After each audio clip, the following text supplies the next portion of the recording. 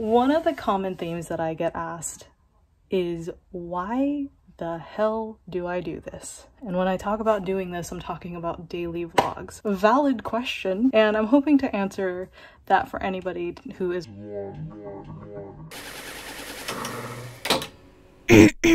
I believe that I'm the ugliest person I've ever seen. This lack of self-esteem robbed me of so much opportunity in my life until one day I got so sick and tired of who I was, or better yet, who I wasn't, that I knew the only way out of this misery was either to change this version of myself that I didn't like, or die. And the thing that ended up changing my life forever? YouTube and daily vlogging. I spent 366 days for this one video. This one right here. I fucking did it.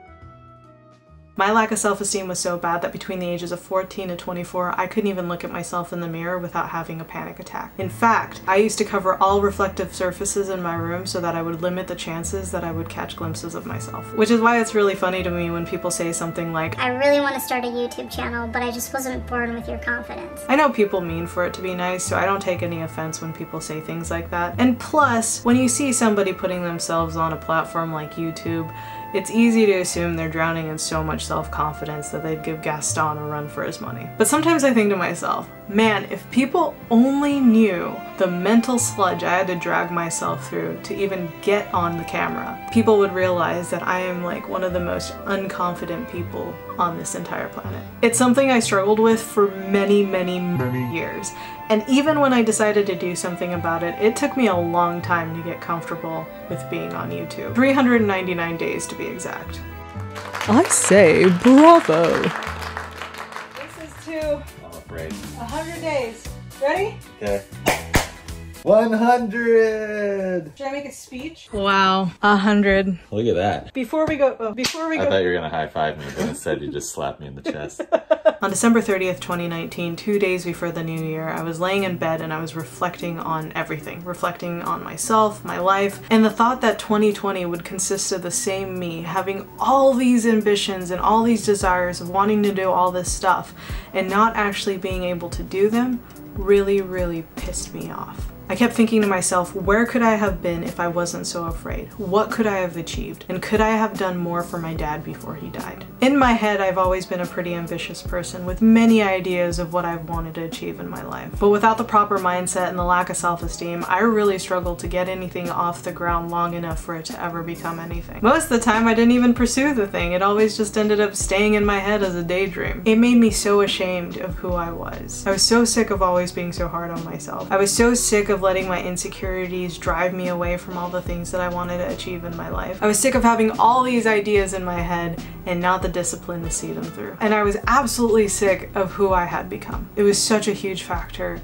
in my depression and my anxiety. And I realized that the only way I was ever going to overcome this was if I forced myself out of my comfort zone. Even before YouTube existed, I always had a fascination for video content. I'd spend hours as a kid watching movies, watching how the story flowed and how the actors acted. And I had this dream of going to the School of Visual Arts in New York City to pursue a career in movie magic. Then YouTube came around in 2005 and completely took creative possibilities to a whole new level. The first video I ever put up on YouTube was in 2006 on a channel long forgotten. And since then, I've started multiple channels, but none of them have ever lasted long enough because my insecurities would always get the better of me and I would just quit. But on December 30th, 2019, I had had enough. I was tired of my own bullshit, and for the first time since I was 14 years old, I was determined to tackle the one thing in my life holding me back: myself. Specifically, how I viewed myself. So inspired by Casey Neistat, who's arguably one of the most popular vloggers, I decided that on January 1st, 2020, I was going to start putting up a vlog every single day for an entire year, forcing myself to face myself. My thought process was, by doing daily vlogs, number one, I would have to be in them, so that would force me to look at myself. And number two, because it was such a short turnaround time before another video would have to go out, I would have to stay focused, because if I got lazy, I would easily miss a day. And number three, I would have to dig deep and channel any willpower that I had to cast away the excuses for this challenge to be successful. If I missed a day, having done a vlog every single day for the last close to 300 days, I might have a nervous breakdown. I would cry so hard. Which is why you get vlogs like this, because I'm not missing a day. I don't even care if anybody watches it.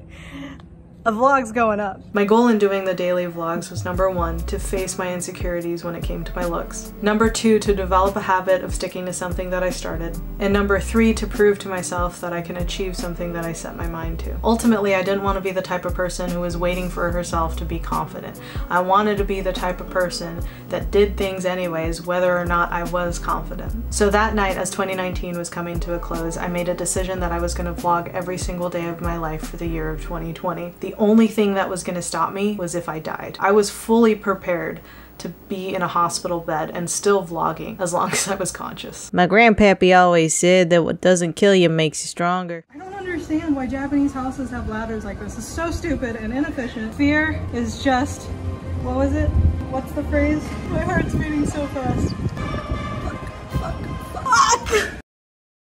I have to get down. I just had this epiphany. I still have to get down. I'm drooling. I'm drooling. Oh no. Wow, I'm like really dizzy. Yep, got vertigo. I don't like this. I almost died off this roof. I've done a few challenges since the daily vlog challenge, and I have to say that with most of these challenges, the easiest time is the first 2 to 3 weeks because you're so excited that you're doing something new and it's just this adrenaline rush. But after the excitement phase dies and the motivation goes along with it, you're left with a realization that you actually committed to doing something that actually kind of sucks. Because now you're faced with this reality that you have this shit you have to do for an X amount of days no matter what, no matter how tired you are, no matter how motivated you are, no matter whether you actually want to do it that day. Plus there's nobody there to keep you accountable. I mean, realistically, if you miss a day or you give up, the only person you're hurting is yourself. There's no real consequences except for the ones you set for yourself, which is why it's so easy for us to let ourselves down. Because with things like work and school, there's consequences for not showing up. But when you let yourself down, you're not going to get fired. It just makes us feel bad about ourselves. And we're used to feeling that way about ourselves anyway, so what's the real consequence? From personal experience, I can say confidently that there are consequences, even more devastating than getting fired. It's just that the consequences are not so in our face and they happen so subtly over time that it's easier to ignore, which is why change and self-accountability is something we struggle with. And if I was to be 100% honest, without having a strong reasoning for doing what I was doing,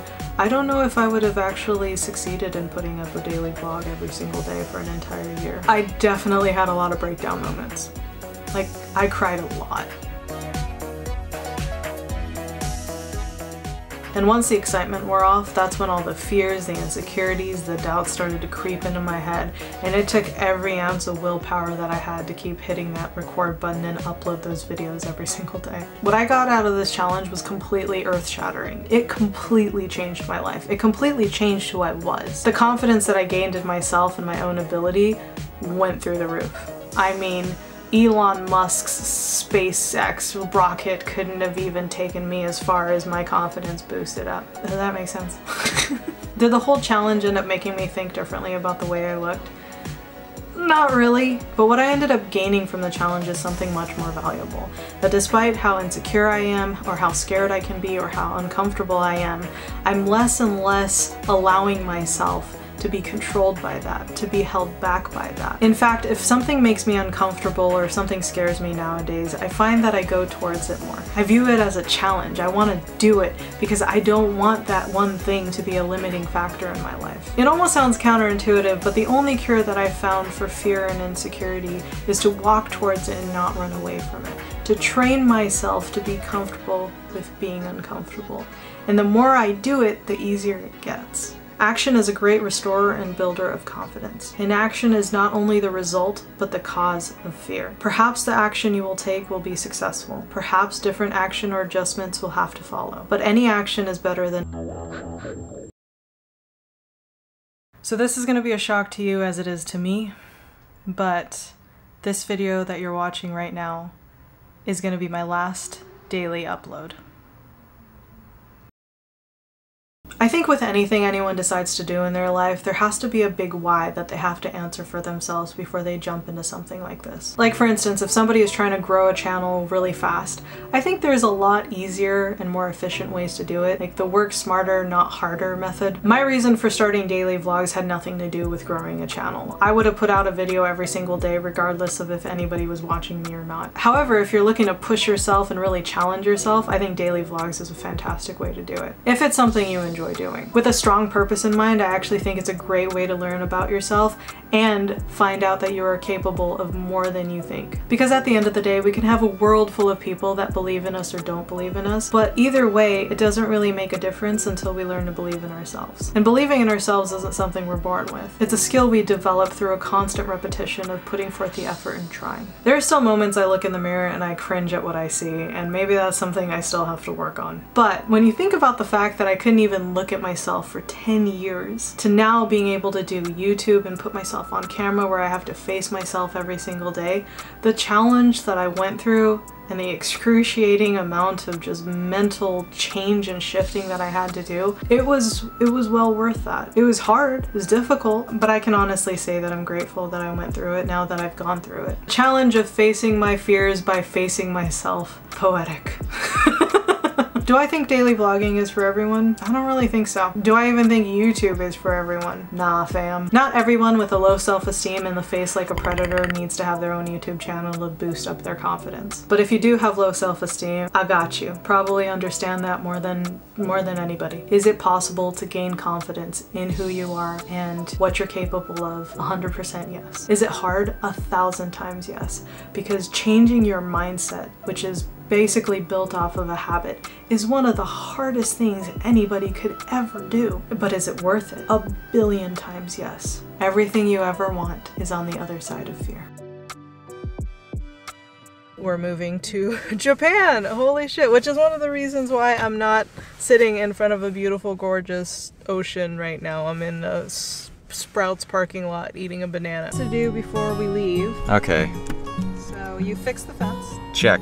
Close bank account. Every day is vlog day. Hey you! Oh! I know that you're curious, I know that you're strong, but life can be furious and things can go wrong. You go, we're better off tomorrow, but who knows if we get joy or sorrow.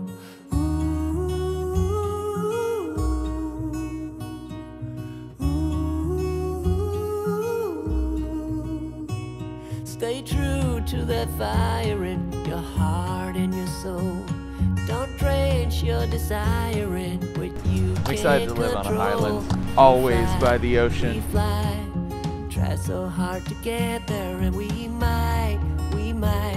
On my last videos here, I figured I would do a video just on Buddy because he means so much to me. 3 months, I'll be back for him. There's things in life you simply need to know, but sun and rain and trust in letting go. It takes a bit of suffering, sleepless nights and wandering before you make it safely to the end, the end. So we just got done checking in, we got our ticket, now we're headed to the security. Here we go. So Matt and I just arrived in Taiwan. You're not even close. Don't wish for indifference. You're not one of those. And guess where we are? Okinawa! Are you on the right side of the road, kid? Oh. First time driving in Japan. She drives on the wrong side of the road.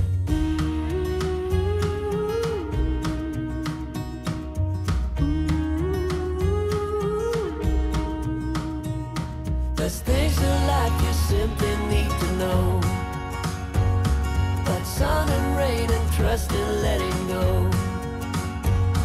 It takes a bit of suffering, sleepless nights and wandering before you make it safely to the end, the end, the end. And if you ever wonder, there is nothing wrong with a little thunder. There's things in life you simply need to know, about sun and rain and trust in letting go. It takes a bit of suffering, sleepless nights and wandering before you make it safely to the end, the end. There's things in life you simply need to know, about sun and rain and trust in letting go. It takes a bit of suffering, sleepless nights and wondering before you make it safely to the end. This right here, oh, it's actually my 366 vlog. I fucking did it.